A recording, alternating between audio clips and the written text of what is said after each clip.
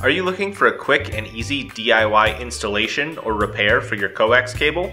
Our 3-piece BNC Male crimp connector for RG58 will provide a simple solution for your wiring needs. The 3-piece connector consists of the connector housing, the pin, and the ferrule. For this installation you will need a Coax stripper, Coax cable, a soldering iron, a crimp tool, and the BNC connector.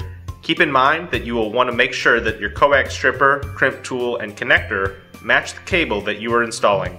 Start by inserting the ferrule over the outer jacket of the cable. Then, using your cable stripper, strip back the outer jacket and dielectric. The advantage of using a cable stripper is that it will strip back the jacket and dielectric at the same time.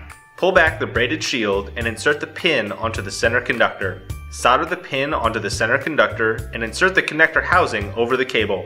Apply pressure and twist to make sure that the center conductor makes contact with the center pin. Then, slide the ferrule up to the base of the connector, folding the shield with it. Crimp the ferrule onto the outer jacket to complete termination. Congratulations, you have successfully installed the 3-piece BNC connector. For all of your cable and connector needs, choose Show Me Cables.